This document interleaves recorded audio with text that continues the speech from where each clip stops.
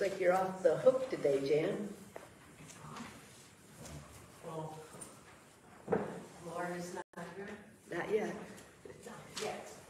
Gloria's birthday was yesterday, so we would have invited Gloria, to pick the sending hymn. Oh. Ha, she could still do it if she's watching online. We'll have to.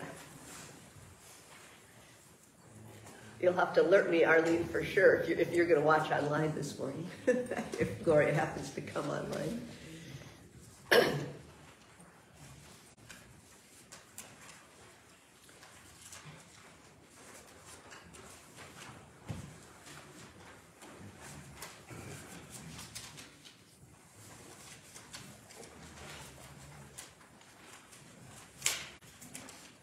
If you notice the fountain up front, that was from last Sunday. Test, test. As in this year A in the lectionary of Lent, there's a lot of images and themes of water.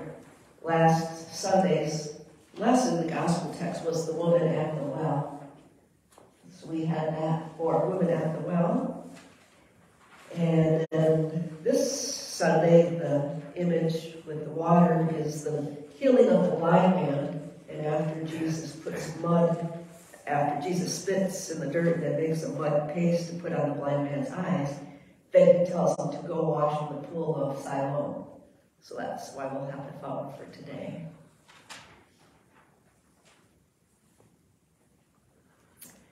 Okay, it looks like most people have come online. For announcements this week, we are continuing with the Wednesday midweek Lenten services. And Peace is hosting it this Wednesday.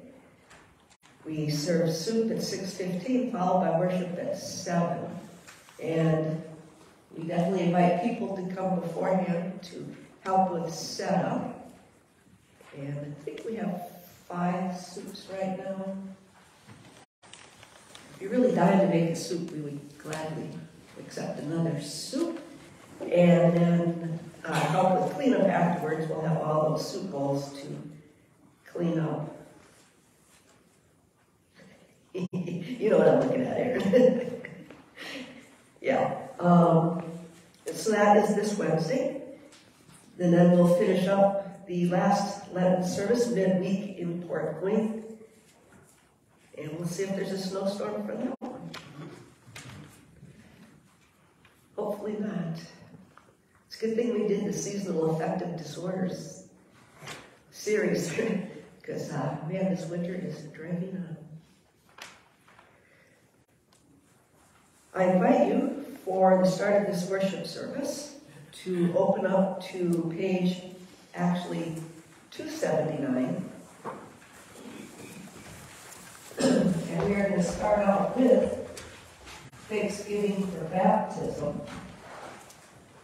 And if you notice, what we are starting out with on page 279 is the liturgy for a funeral. And in a Lutheran funeral, the first thing you open up with is the Thanksgiving for baptism.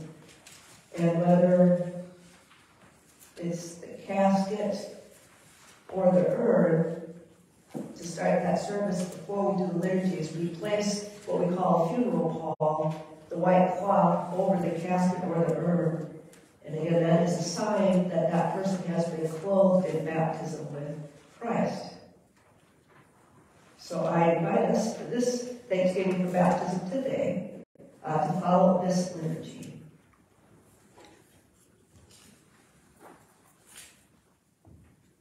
When we were baptized in Christ Jesus, we were baptized into his death. We were buried, therefore, with him by baptism into death, so that as Christ was raised from the dead by the glory of the Father, we too might live a new life. For if we have been united with him in a death like his, we shall certainly be united with him in a resurrection like his. Eternal God, maker of heaven and earth, who formed us from the dust of the earth, who by your breath gave us life, we glorify you. Jesus Christ, the resurrection and the life, who suffered death for all humanity, who rose from the grave to open the way to eternal life, we praise you. Holy Spirit, author and giver of life, the comforter of all who sorrow, our sure confidence and everlasting hope, we worship you. To you, O blessed Trinity, be glory and honor forever and ever. Amen. I invite you now to pray with me the prayer of our day as found in your bulletin.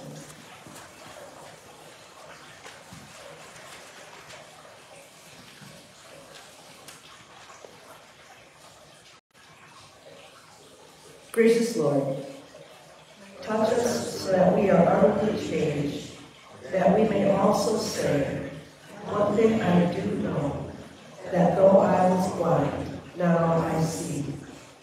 Lord, we believe. God, we believe. In Christ's light we pray. Amen. We are starting out right away with the gospel text this morning, and I do invite you to take out the Bibles. The assigned reading for today, the lectionary, is the John chapter 9, the entirety of it, which is 41 verses. And so I think it would be just easier, because of the length of this passage, is that as we read through John chapter 9, I'll be making comments as we go, just because of the length of this reading. And things I want you to note in this reading, again, this is the healing of the man born blind.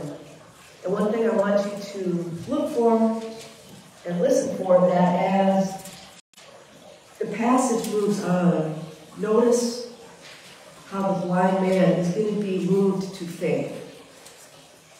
It's his story of moving from blindness to sight, more than just physical sight. The Holy Gospel according to John, the 9th chapter. And again, before we start this reading, I think that this John 9 story is one of the most important stories for our time. And I'll tell you why again. But I want you to keep that in mind also. And I'm just going to back up a few verses, so I'm going to start with the last verse there in chapter 8. Jesus has been talking. They're very upset with him, the Judeans. And so they picked up stones to throw at Jesus, but Jesus hid himself and went out of the temple. So put yourself right now in Jesus' mindset. He's in the temple, and they have just been wanting to stone him to death. He's able to get out. Now, Jesus was walking along. He saw a man blind from birth. His disciples asked him, "Rabbi, who sinned, this man or his parents, that he was born blind?" Jesus answered, "Neither this man nor his parents sinned. He was born blind so that God's works might be revealed in him. We must work the works of him who sent me while it is day. Night is coming when no one can work. As long as I am in the world, I am the light of the world." When Jesus had said this, he spat on the ground and made mud with the saliva and spread the mud on the man's eyes, saying to him, "Go wash in the pool of Siloam," which means sins. So can you imagine this guy? Jesus has saliva in the dust. So he's trying to find the pool of Siloam, which is in Jerusalem. And I bet you nobody even noticed. Nobody even noticed this guy walking around with mud on his eyes. Then he went and washed and came back able to see. The neighbors and those who had seen him before as a beggar began to ask, "Is this not the man who used to sit and beg?" Some were saying, "It is he." Others were saying, "No, it's someone like him." But he kept saying, "I am the man." He was a blind man, and I bet you nobody took the time to notice him. And that's why they have to have this debate. Well, is that the guy or not? They had ignored him. But they kept asking him, "Then how were your eyes open?" And he answered, "The man called Jesus made mud, spread it on my eyes, and said to me, 'Go to Siloam and wash.' Then I went and washed and received my sight." And they said to him, "Where is he?" "I do not know." They brought to the Pharisees the man who had formerly been blind. Now notice in your Bibles, this says the Pharisees investigate the healing. It's really more like they're going to interrogate the blind man. Now it was a Sabbath day when Jesus made the mud and opened his eyes. Then the Pharisees also began to ask him how he had received his sight. He said to them, "He put mud in my eyes, and I washed, and now I see." Some of the Pharisees says, "This man," they're talking about Jesus now, "is not from God, for he does not observe the Sabbath." But others said, "How can a man who is a sinner perform such signs?" And they were divided.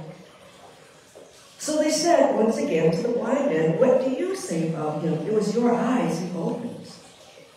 The blind man said, "He is a prophet." The Jews did not believe that he had been blind and received his sight until they called the parents of the man who had received his sight and asked them, "Is this your son, who you say was born blind? How then does he see now?" His parents answered, "We know that this is our son and that he was born blind. But we do not know how it is now that he sees, nor do we know who opened his eyes. Ask him. He is of age. He will speak for himself." His parents said this because they were afraid of the Judeans, for the Judeans had already agreed that anyone who confessed Jesus to be the Messiah would be put out of the synagogue. This guy is still being utterly rejected. Imagine that. I mean, his parents, they don't even want to really acknowledge him. No responsibility for their son. He is utterly rejected, I believe, when you're rejected by your parents. Therefore, his parents said, "He is of age, ask him." So for a second time, they called the man who had been blind, and they said to him, "Give glory to God. We know that this man is a sinner." Remember, they're talking about Jesus. The blind man answered, no longer blind, "I do not know whether he is a sinner. One thing I do know, that though I was blind, now I see." Do you hear him in that? Did you hear it? One thing I know, I was once blind and now I see. That is where Isaac Watts got his line for the Amazing Grace hymn. They said to him, "What did he do to you? How did he open your eyes?" He answered them, "I already told you, and you would not listen. Why do you want to hear it again? Do you also want to become his disciples?" That made him really angry. Then they reviled him, saying, "You are his disciples, but we are disciples of Moses. We know that God has spoken to Moses, but as for this man, we do not know where he comes from." The man answered, "Here is an astonishing thing. You do not know where he comes from, and yet he opened my eyes. We know that God does not listen to sinners, but he does listen to one who worships him and obeys his will. Never since the world began has it been heard that anyone opened the eyes of a blind person born blind. If this man were not from God, he could do nothing." They answered him, "You were born entirely in sins, and you are trying to teach us?" And they drove him out. Again, he has been utterly rejected. He's been thrown out of the synagogue, away from his community. What good is it for him now that he has his sight? At least before, he could beg. He doesn't even have that left to him now that he has his sight, and he has been thrown out of the synagogue. Jesus heard that they had driven him out, and when he found him, he said, "Do you believe in the Son of Man?"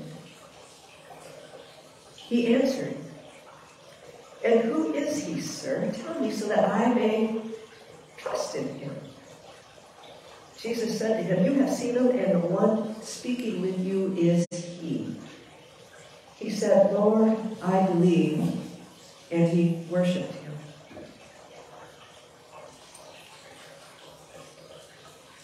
It gets better for the man born blind.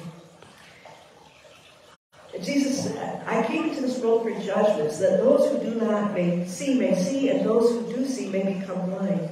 Some of the Pharisees near him heard this and said to him, "Surely we are not blind, are we?" Jesus said to them, "If you were blind, you would not have sin. But now that you say, 'We see,' your sin remains." Now keep your Bibles open. Because this is what is hard about this passage in the past, is that you notice that the reading has ended. All readings in the Lent are this color purple. And Jesus has not stopped talking. He's still talking. But we won't read this passage again until we're in year A, until the fourth Sunday of Easter. But we need to hear Jesus keep talking, because the man born blind is with the Pharisees, so we all need to hear what Jesus has going to say now. And I won't read through all of this, but the passage is Jesus the Good Shepherd. Very truly I tell you, anyone who does not enter the sheepfold by the gate but climbs in by another way is a thief and a bandit. He's talking about the Pharisees. But the one who enters by the gate is the shepherd of the sheep. He calls his own sheep by name and leads them out. They follow him because they know his voice. They will not follow a stranger. I tell you, I am the gate for the sheep. I am the gate. And then in 11, I am the good shepherd. The good shepherd lays down his life for the sheep. And then at the top there, verse 16, I have other sheep that do not belong to this fold. I must bring them also, and they will listen to my voice. And that is exactly what the man born blind did. He didn't know who Jesus was, but he heard his voice. When he was blind, the first thing he heard was Jesus' voice. And Jesus has now brought him into his fold.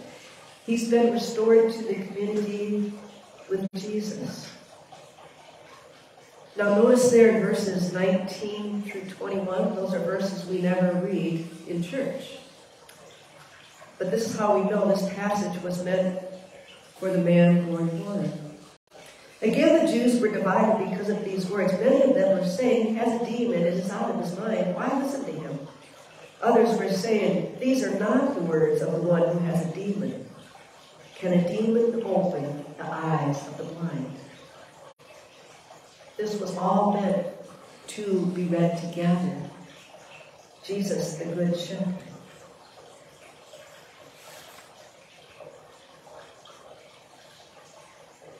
So we started today's service with thanksgiving for baptism from the funeral service.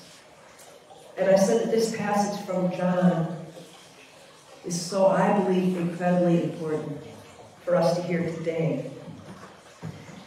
So what if we lived a life with the end in view and we live it in reverse? Think about all the realities and truths that you want to hear. Say you, when the time comes, are at home or in the hospital, and we know that hearing is the last thing to go. It will be, I must imagine, wonderful comfort to have people around you singing. And if they know Amazing Grace from heart, and during that moment in time, and they can surround you, and they can sing Amazing Grace. And think about a funeral for your children, your grandchildren, many friends, family, that when they do come to funerals, most often they are going to hear the 23rd Psalm, "The Lord is my shepherd." Oftentimes, Amazing Grace will be sung. The Lord's Prayer in a Lutheran funeral will be said. The Thanksgiving for baptism. For people who are not in a churched community of this full, they will at that time in their lives hear, most likely again, Amazing Grace in the 23rd Psalm. But you guys are in the fold, and you do know these things. And you can live fully with a lifelong encounter with the shepherding Lord. The Lord is my shepherd, I shall not want. Surely goodness and mercy, and I shall dwell in the house of the Lord forever. Because at some point, all of us are going to be the blind man. When we are thrown out of the fold, and that will be called death. But we know that death does not have the last word, and that we are not going to be thrown out, and that the Good Shepherd will be there waiting to receive us. Amen.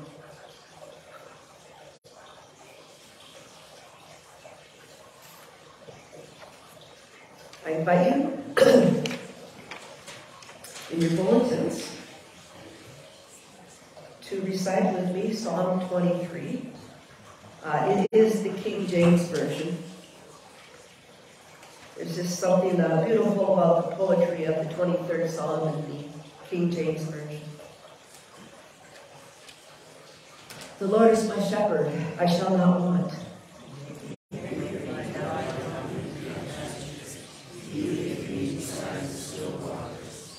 He restoreth my soul. He leadeth me in the paths of righteousness for his name's sake.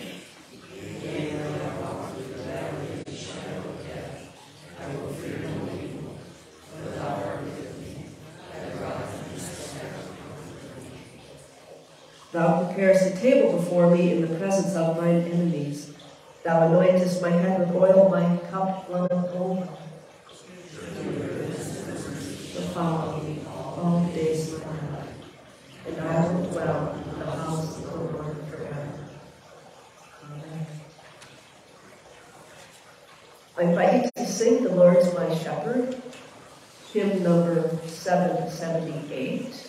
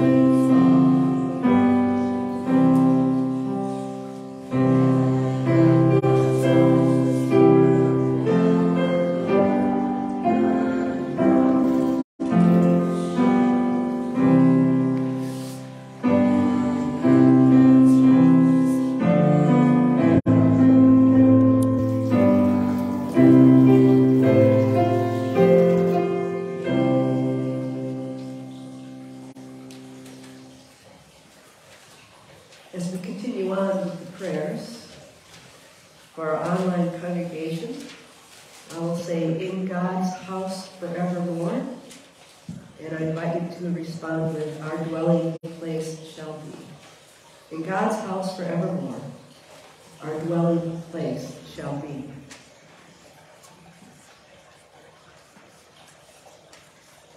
Jen, I was going to have you continue to play that.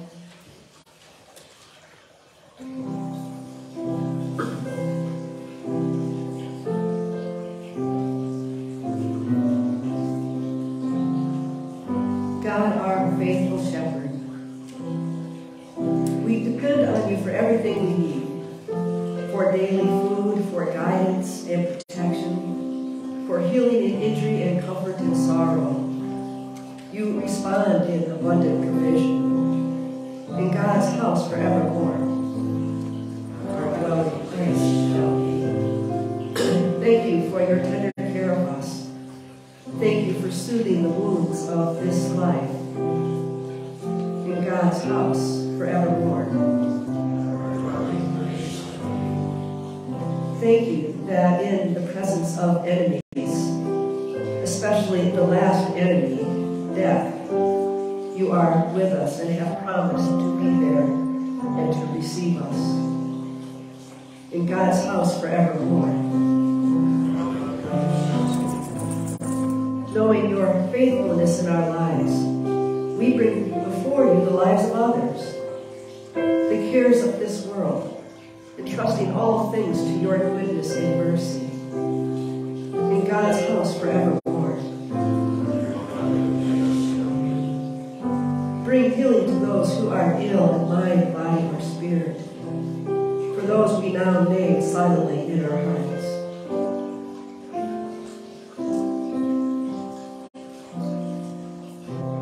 In God's house forevermore. We pray for people living precariously in the midst of war. Protect, we pray, citizens and soldiers alike. And teach us to put away our weapons, taking up instead words of peace and reconciliation. In God's house forevermore. Pursue us with all your goodness and faithful love, until goodness and faithful love fills every heart and informs every action. In God's house forevermore.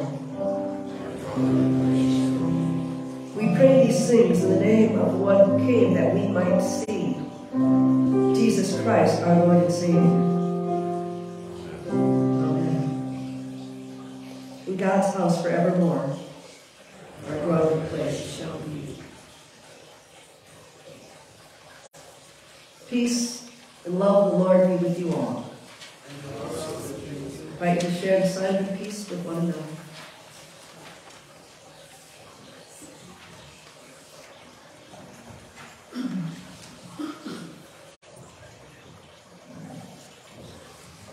We continue now with the great thanksgiving and holy communion. The Lord be with you. And also with you. Lift up your hearts. Let us give thanks to the Lord our God. It is indeed right, our duty and our joy, that we should at all times and in all places give thanks and praise to Almighty merciful God for our Savior Jesus Christ. You call your people to cleanse their hearts and prepare with joy for the Paschal feast, that renewed in the gift of baptism we may come to the fullness of your grace. And so all the choirs of angels with the church on earth and the host of heaven, we praise your name and join their unending hymn.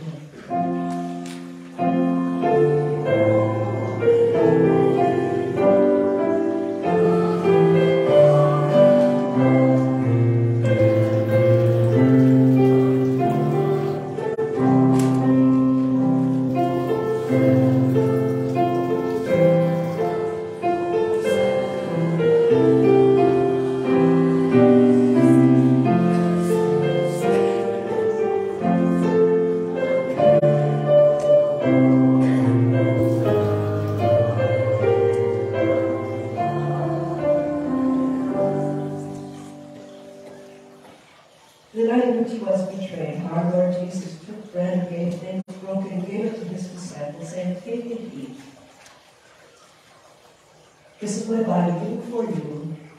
Do this for the remembrance of me. Again, after supper, he took the cup, gave thanks, and gave it for all to drink, saying, "This cup, new covenant in my blood, shed for you for all people for the forgiveness of sin.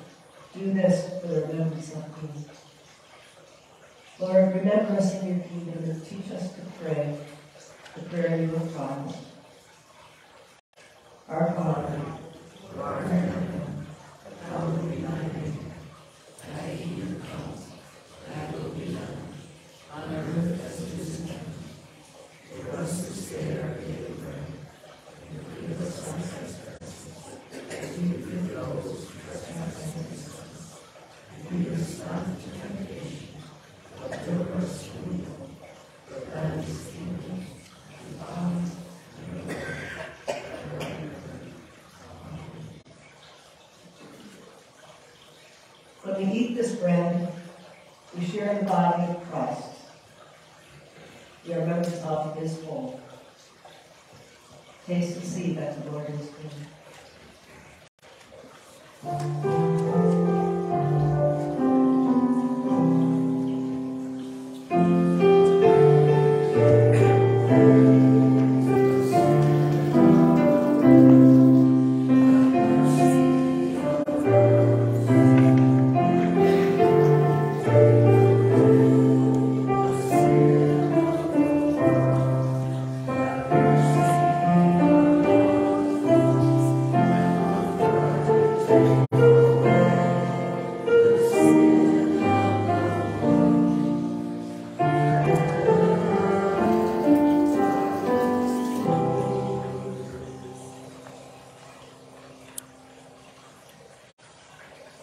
Okay, I know you guys can do this. Amazing grace, my memories can come forward.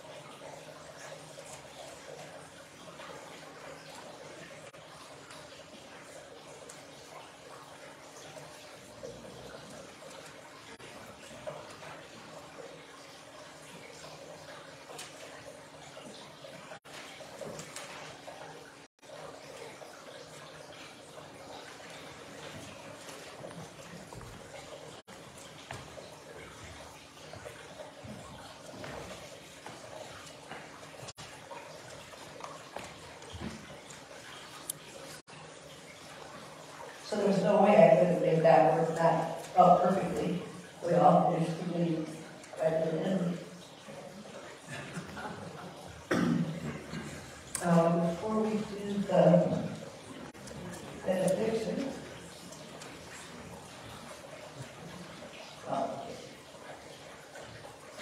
the body and blood of our Lord Jesus Christ strengthen you and keep you in his eternal life. Amen. Before the benediction, again, there's like that 10-second delay. I see that Gloria was online. So, Gloria, I know you're out there listening if you haven't signed off already. And it was your birthday yesterday. And it is our tradition here at Peace, if you want to send in the comments or text it to our name, if you're able, what you would like to hear for your hymn today. Jan is breathlessly waiting. I don't know if this technology will work. It's like phone a friend, right? I guess I could just pick my phone up and call her. Oh, maybe type it in. We have to reload.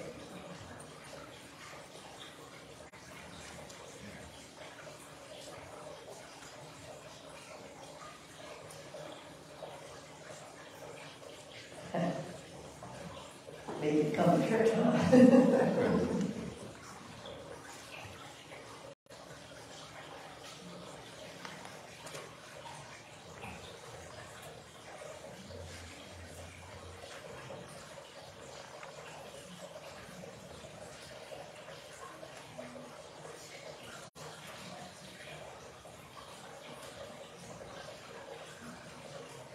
I wouldn't answer either. Hey, Bill, can I talk to Gloria?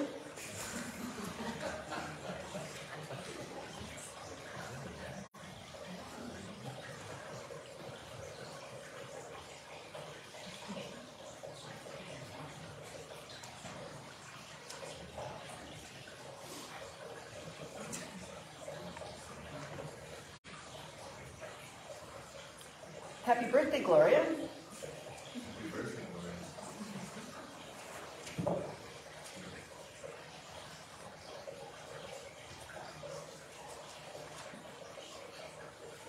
So what song would you like us to sing for you? I knew it. Okay, thank you, Gloria. I knew it. Gloria's hymn is Just As I Am, and I knew that. I figured you would. So, what hymn number is that? 592. 592.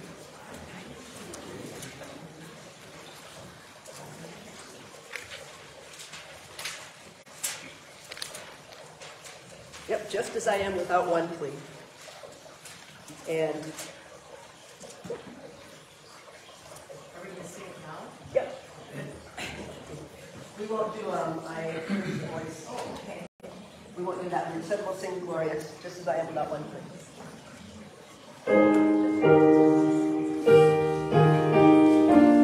I invite you to stand.